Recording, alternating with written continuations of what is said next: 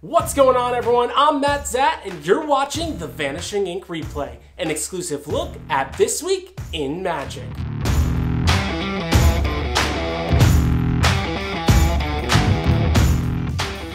Kicking things off, we check in on Britain's Got Talent, where this week, magician and scientist Kevin Quantum was able to safely complete his death-defying fireball act despite some technical difficulties in the beginning. We've included a link to the video as well as an exclusive interview about the act that you're going to want to check out.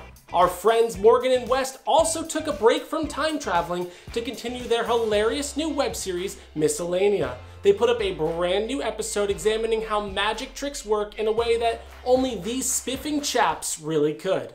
We also have some news about news, because Vanishing Inc. was featured in an article in AM New York this week discussing all the efforts we've put forth to give back to the magic community, from our Share Magic Live event to our Vanishing Inc. Magic School. It also had a sneak preview of Joshua J's brand new release, Magic Mail. We're gonna leave a link, make sure you give this one a read. Our highlight of the week is an extra special one because as magicians, we have the amazing ability to provide joy and entertainment during these difficult times. But for some magicians, performing a virtual magic show can be uncharted territory. That's why we are so happy to let you know about Lights, Camera, Magic. This comprehensive ebook covers everything you need to know to put on a professional quality virtual magic show. It covers everything from video and sound to lighting, scripting, trick selection, audience engagement, and so much more. If you're like us in performing virtual magic shows, you're absolutely going to want to check out Lights, Camera, Magic. Our trick of the week is an all-new version of Cards and Bag, the innovative effect that was used to fool Penn and Teller. For the first time ever, you can get Cards and Bag with modern feel Jerry's Nugget playing cards. This amazing effect allows you to perform a variety of powerful routines. The spectators get to mix the cards fairly, face up, face down, yet no matter what they do, you're able to make impossible predictions and revelations, all without any sleight of hand. You will not believe how easy it is to perform Cards and Bag. Joshua J also made a splash this week with his first mainstream public release book in years, Magic Mail.